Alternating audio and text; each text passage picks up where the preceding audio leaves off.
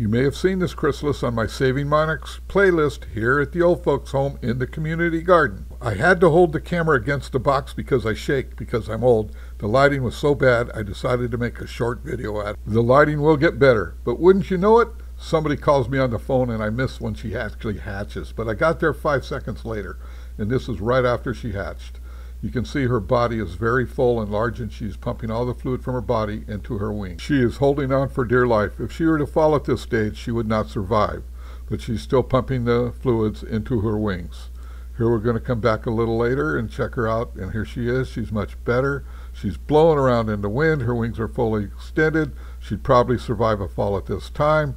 Here we go right at the end. Isn't she beautiful? She survived. She's strong. If you love monarchs as much as we do here at the old folks home, go to Etsy, click on the 3 dots. There's a link in the description, and buy a pendant. Saving the Monarchs. Thanks for watching.